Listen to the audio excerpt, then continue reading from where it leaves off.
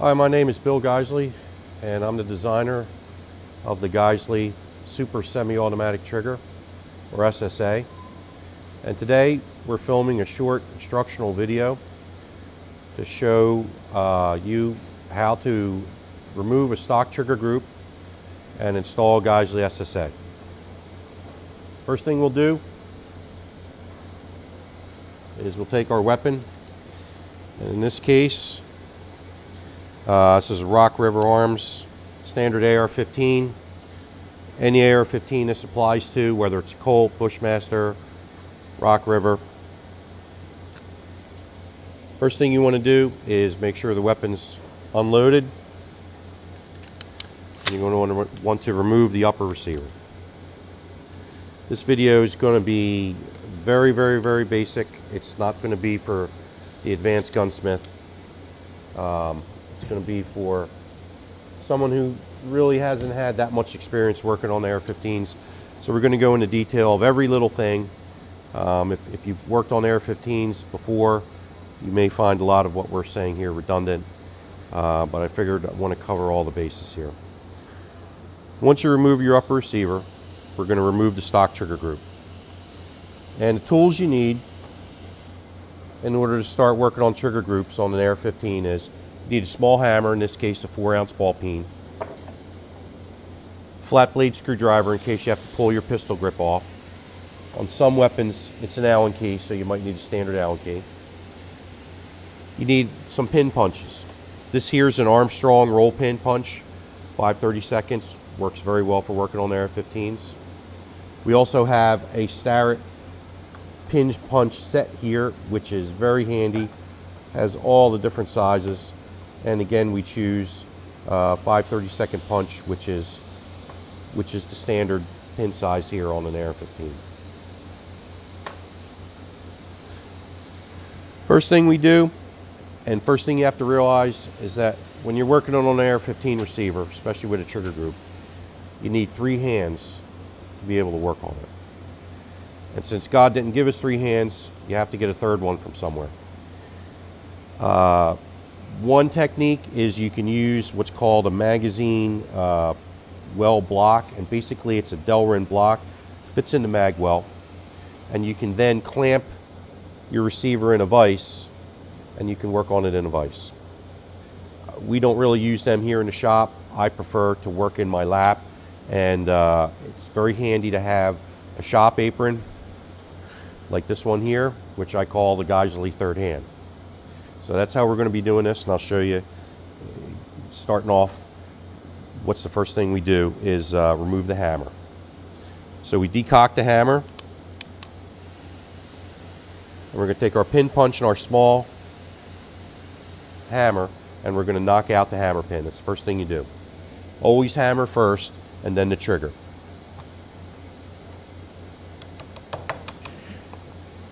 So you can see I just lay it in my lap here. Everything you do on an AR-15 when it comes to a trigger group is you don't hammer anything. You use very light taps. That's all that's needed. And here we drove our standard pin out. Pull our pin punch out, and our hammer comes out. You'll notice I wear prescription glasses. If you don't take the time to purchase a set of safety glasses, you're working with components under spring pressure, and they could pop out and hit you in the eye. You only have 2 eyes, and they're very difficult to repair. It's one thing if you get cut or something like that, but an eye is a different story. So take the time to wear safety glasses if you don't wear prescription glasses. Once the hammer is out, you're going to pull the trigger out. Again, same thing. Just a pin punch.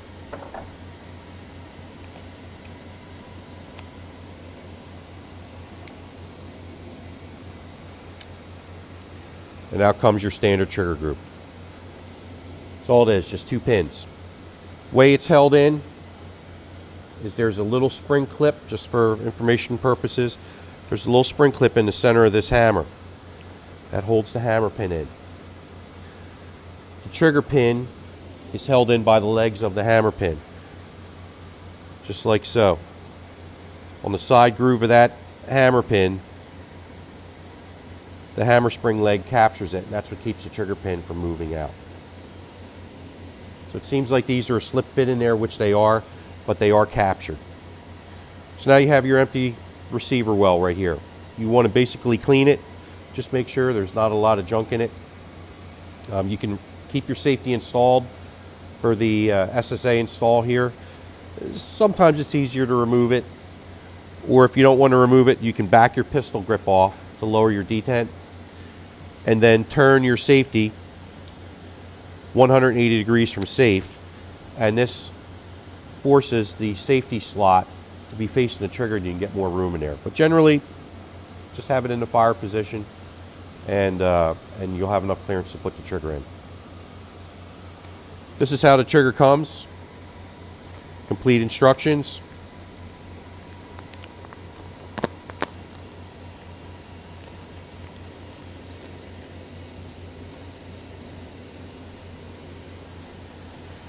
You have a trigger and disconnector assembly, and you have a hammer assembly. They come with pins and springs. You also get in the package a little vial of grease, very good grease that we found that works very well on our sear surfaces. And you also get this little slave pin. What the slave pin does is it replaces the trigger pin when you're putting the trigger assembly in the receiver. It just makes it easier to install, easier to align your pin when you insert it. First thing you do, just push your trigger pin out that's been installed from the factory, and you're going to install your slave pin. Here in the shop, we don't use the slave pin. We find it just as easy to align the disconnector by hand, but if you don't work on these all the time, that slave pin can come, is a very handy tool. So as you can see, the slave pin does not extend out past the trunnions of the trigger. Trigger assembly gets fit down inside right past the safety. You'll notice my hand. My finger is right on top of the trigger, and the trigger's under spring tension right now. And you have to align the trigger hole with the hole in the receiver. And there's a little trick to it because it's under spring tension. But what you do is just practice a little bit and move it around and get your finger positioned so where you can align your hole with the hole in the receiver. Don't try as soon as you see it, try to force the pin in. Everything here that we do, as you can see, this is a slip fit in the receiver. There is no pounding, there's no interference fits, there's nothing like that. Do not use force to put anything in. So basically you look through the hole, align your slave pin up, it's silver, so you can see it very easily. And I just inserted the pin, and the pin is in partially. Doesn't matter where the grooves are on the side. This side groove can be to the left side or the right side of the weapon, it doesn't matter. As you can see here, the slave pin started to be pushed out the other side, and it's keeping the disconnector aligned. And all we do is just push our trigger pin home. Sometimes you got to put a little force on top of the disconnector to get everything aligned. Our slave pin popped out, and we have our trigger pin installed. You'll notice the Geissele pins have a small spherical dimple on the ends. It's just to identify our pins and make it a little bit easier for a punch to center up on it. There are some aftermarket pins out there, non-rotating pins. We don't recommend using them. They're not the right size and they're soft. The Geissele pins are 4140 chrome moly steel.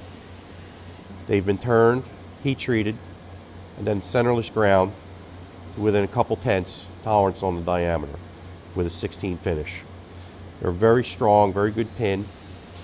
Since they're hardened, they don't embed dirt into the pin surface, which can wear your receiver walls. Now your trigger's installed. Just try it and make sure it's free. Make sure your disconnector goes up and down under spring tension. And now it's time for the hammer installation.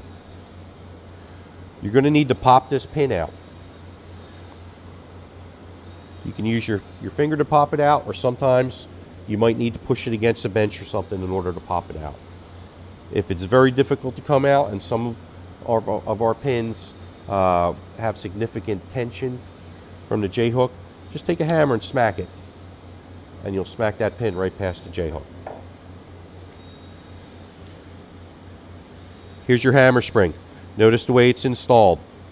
The bow is toward the back or near the tail of the hammer. It can be flipped around. In case you take it off, you can have it in backwards. You'll have light primer strikes if this isn't installed correctly. You'll also notice on our hammer spring that the legs and the bow are pretty much parallel to each other. We use a full strength hammer spring. With our light hammer, this allows the Geissele ssa to set off any type of ammunition, any type of hard primered military ammunition, Russian 545, 308 7.62 ammo, even the hard primered steel cased Russian 7.62 ammo. Anything it'll set off. You won't have any problems with light primer strikes. We do that for a couple reasons. Make a strong hammer spring. One is, of course, for reliability reasons. But the other reason goes back to a test that the Army Marksmanship Unit did with aftermarket triggers that did not have full power hammer springs. They took an upper receiver, very accurate upper receiver, clamped it in a machine rest that they have there, and they did accuracy testing on it, just replacing the lower with the trigger in it. A good trigger with a good strong hammer spring, they get nice tight groups at 300 yards. You put a receiver with a trigger with a compromised hammer spring, one where the legs may be at an angle to each other, and the groups open right up. Groups are centered up, but big and round. So testing has shown that you get a much more accurate weapon with a good solid strike on the primer, which aids in consistent ignition. Now, in order to install this, it's going to be under spring tension. And you just have to be careful when you do this and take your time and be able to manipulate your hammer around in order to line the holes up. Don't rush. Don't try to shove it in there and for a split second get the holes aligned and then try to jam the pin in. Just take your time and understand how this fits in there. First thing that you do is these hammer spring legs go on top of the trigger pin. They don't go underneath it. You go underneath it, you're going to get light primer strikes. You're not going to get the full force of the hammer pin, and your trigger pin will walk when firing because these legs won't capture it. So all you do is just lay it on top. Lay it on top of the trigger pin. This is how I hold it when I put it in.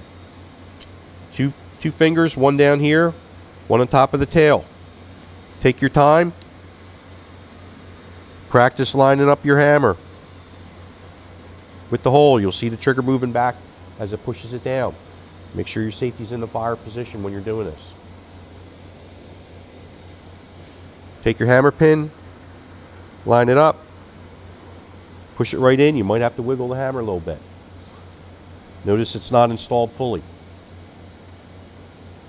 You want to tap this guy in just a little bit. The hammer is cocked now in the receiver. You will not be able to drive this pin home. You have to line up the other side here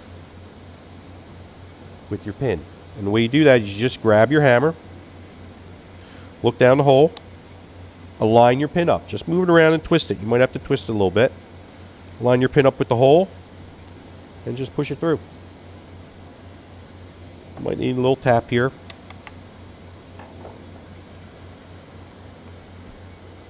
I'm not sure if you can see this, but you can see the hammer spring legs in here. They're sitting on top of the trigger. Everything is installed. That's all you need to do. Cock your hammer, control it. Don't let it slam forward onto the receiver. You can break the receiver after many strikes there and crack it. This is your first stage. You'll notice slack. It's basically slack in the trigger. This is a two-stage trigger. Military type combat trigger. The ssa is not a match trigger.